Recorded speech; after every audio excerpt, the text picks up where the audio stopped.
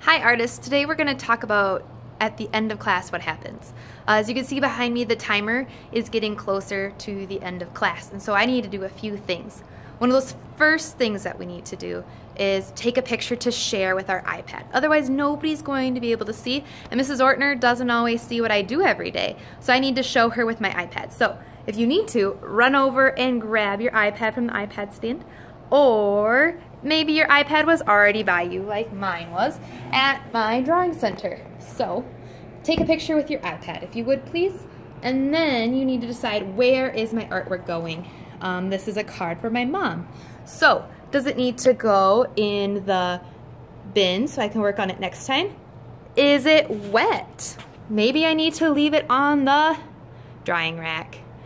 If it was something that I was proud of, maybe I want to take some time to do an artist statement next time, and it still needs to go in the bin for next time because I need to make an artist statement for it next time. So after I have taken care of, this one's going to go home, so as the timer is running out still, I am going to take it to the take-home table, which is right over here by the door.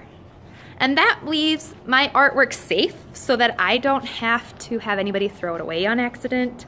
I don't have to worry about it as I come back to clean up. Now, if the rest of my classmates are already on the carpet and they left this whole mess for me to clean up, and I didn't even use the markers, you need to ask your classmates who are already on the carpet to come back, please, and help you.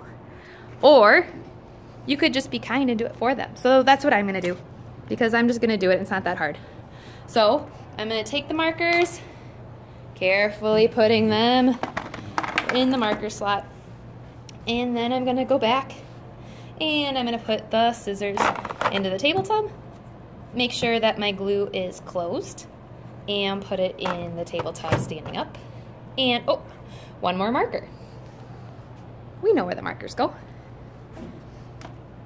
Then, once my table spot is clear, if I need to wash my hands, I might want to do that. Push in my chair. And before the timer is up, I need to make sure I'm on the carpet. Because I have a little extra time, I could make sure that what I got was on my iPad. I could go on my iPad and go on the carpet, or if somebody else was around the classroom, I could maybe help them clean up too.